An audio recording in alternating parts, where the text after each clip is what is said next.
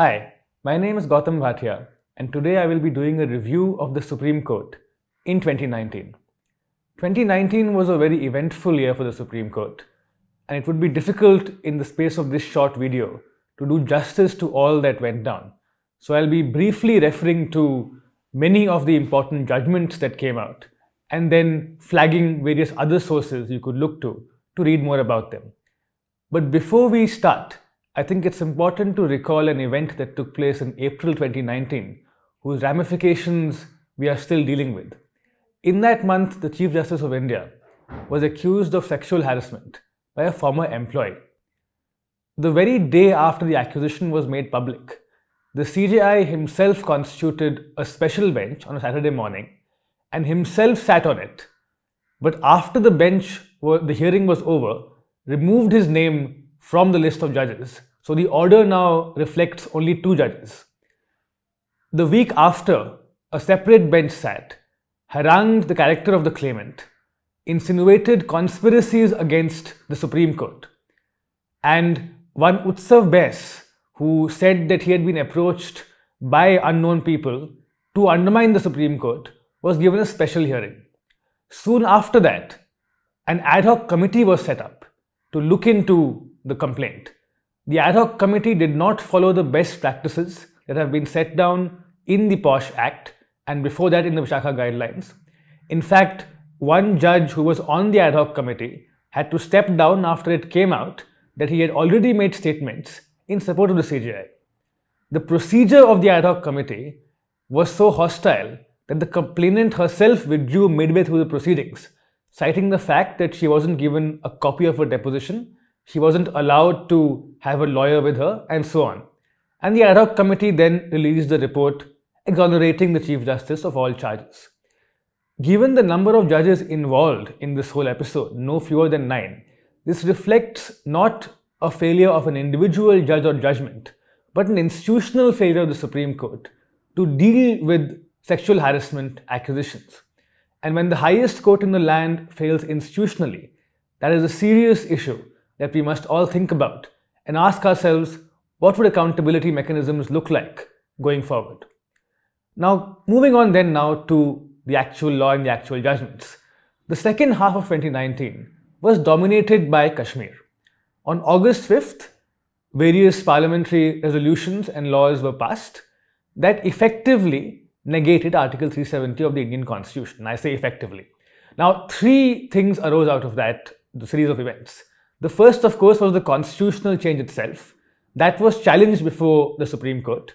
After significant delay, a delay that saw the reorganization of the state itself come into force, the matter began to be heard at the end of December. But no stay in the meantime was granted on the reorganization. So in a certain sense, status quo has already changed. Although the court has said that if it finds against the move, it will restore status quo. Secondly, the entire state was put under a communications lockdown starting that day itself. A large part of this lockdown in Kashmir still continues. And the hearing, the constitutional challenge to this, was delayed by 3 months, finally heard in December, and judgment is reserved. Keep in mind that this has been the longest internet shutdown in any democracy, and the court is still to rule on its constitutionality. The third thing was the detention of various political leaders. Various habeas corpus petitions were filed in the Supreme Court, and an astonishing thing happened. The Chief Justice, instead of dealing with the habeas corpus petitions as law requires, which would mean asking the state to come and justify the legality of detention, told the petitioners that you can go and meet the detained people as long as you don't engage in any political activity while you're there. This transformed the Supreme Court of India into effectively a supreme visa issuing authority of India, telling people, giving them permission to travel within the country of India, subject to various conditions that have no basis in law, and refusing to deal with habeas corpus itself, the most fundamental and basic of rights of an individual against state power. This reflected a gross failure on the Supreme Court's part to hold state power to account. Now, this theme, failure to hold state power to account, was a recurring theme in 2019. For example, electoral bonds that effectively allow for anonymous, unlimited corporate donations to political parties were challenged a year and a half ago. Throughout 2019, the court did not hear the challenge. When it finally began to hear it just before the general election of May, it said that since the case was complex, there was no time, and it pushed it to after the election, ignoring the fact that the reason why there was a rush at that time was because the court itself had not heard the case for many months. The case has still not been heard. Multiple election cycles have come and gone, and the electoral bonds have continued, and anonymous money has been donated in huge amounts, predominantly to the ruling party, because the rules of the electoral bond scheme are asymmetrically biased towards whichever party is in power at the time. That again, this judicial evasion, where the court doesn't hear a case, and in not hearing a case, ends up favoring status quo and the state that benefits from status quo, is again a serious problem with regard to enforcing fundamental rights. The third significant issue was the NRC, the National Register of Citizens. This was a court-monitored process, and this is something interesting because the NRC in Assam was a huge administrative exercise. This should normally be done by the bureaucracy and by the administration, but the court itself decided to oversee it.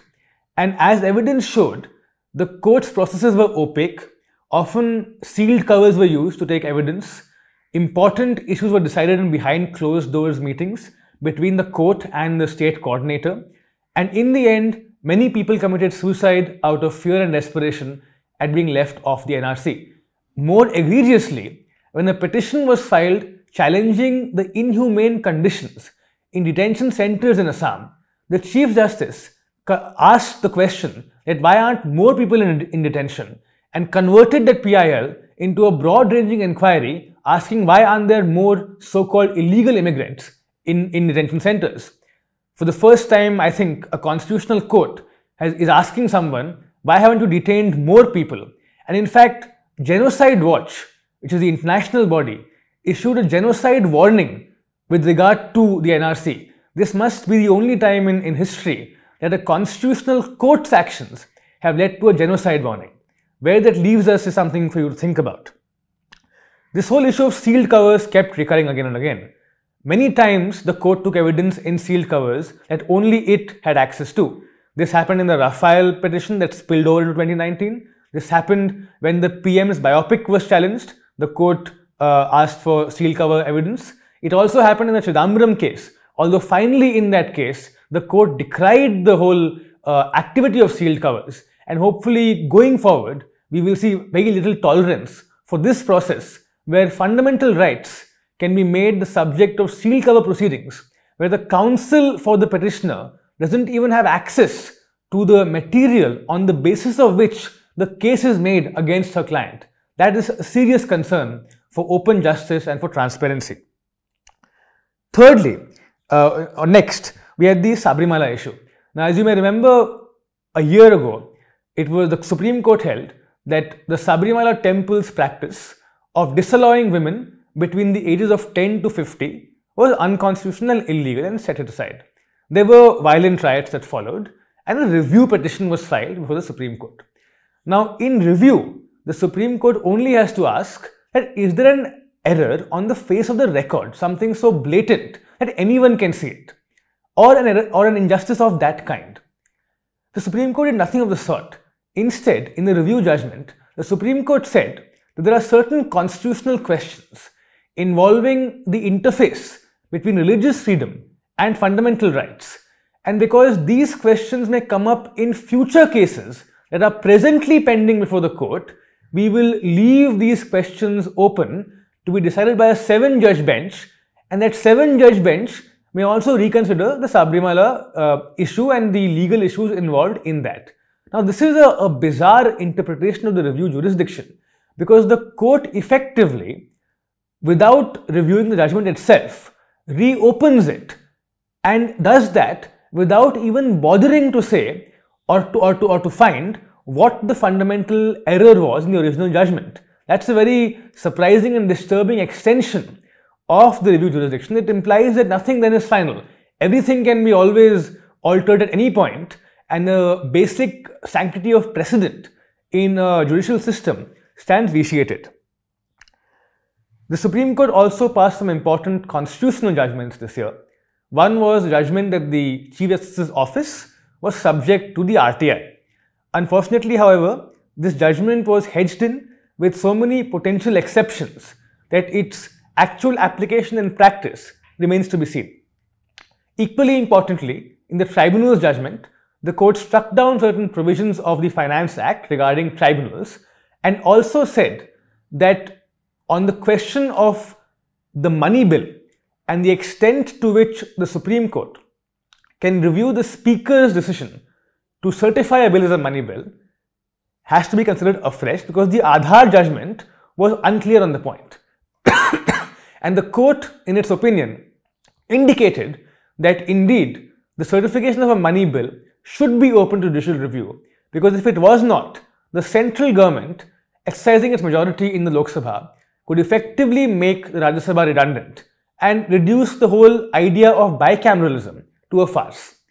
In both these judgments, Justice Chandrachud wrote strong concurring opinions in which he went beyond the majority and laid down stronger rules both for RTI and for the money bill.